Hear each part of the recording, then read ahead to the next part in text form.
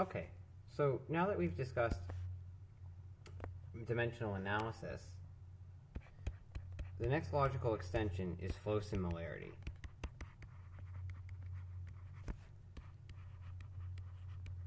Which is discussed in section 1.8 of the textbook.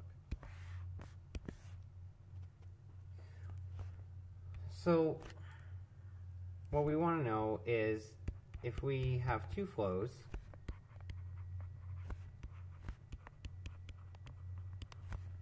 over two different bodies or objects,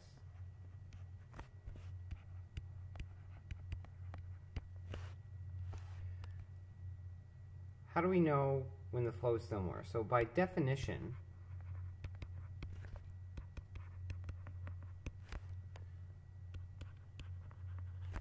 they are what we call dynamically similar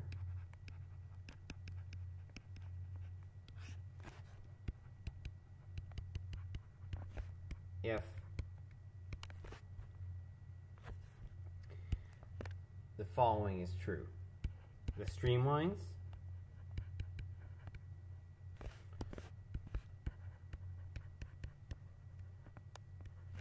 are geometrically similar,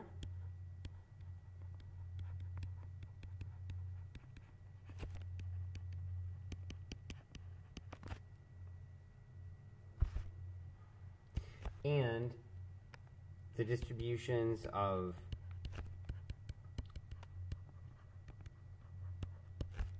all of the non-dimensional variables, so v over v infinity, p over p infinity, t over t infinity, are the same.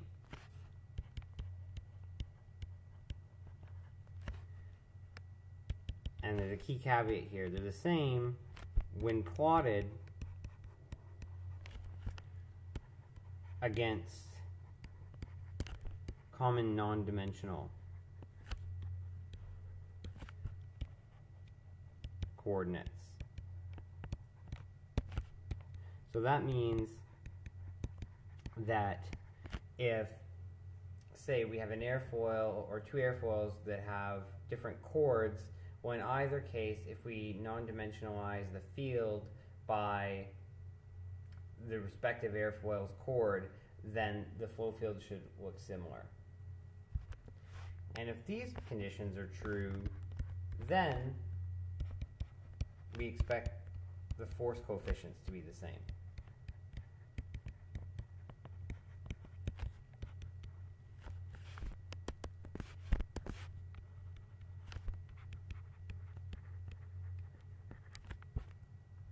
Okay.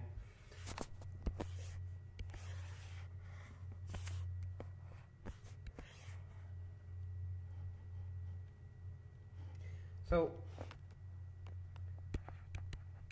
we're still left with a bit of a question, though, which is, what's the criteria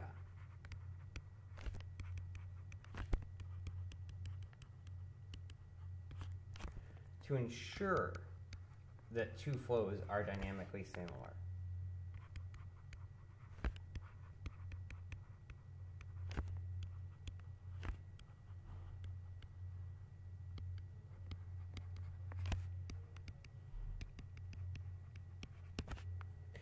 And the answer is to look to dimensional analysis.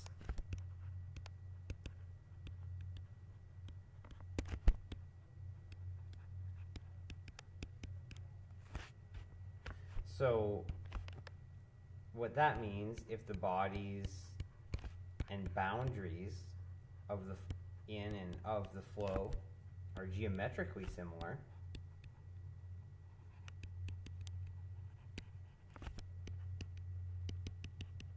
and the similarity parameters are the same,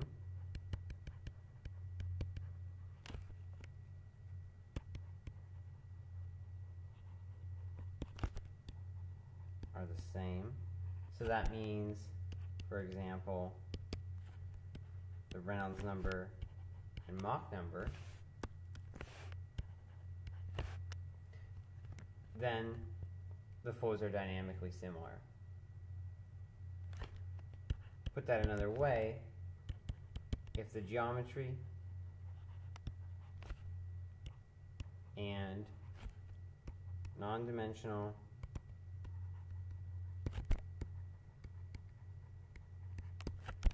parameters are matched,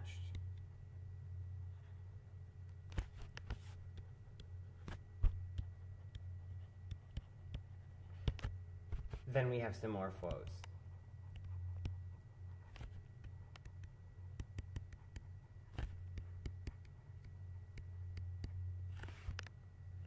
So this is really the basis for wind tunnel testing or any kind of scale model testing in fluid mechanics.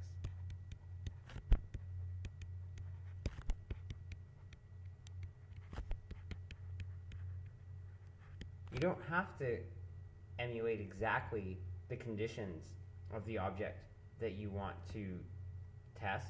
You only have to match its geometric parameter, or its geometric similarity, as in take the object, scale it up or scale it down, and then match the non-dimensional flow parameters.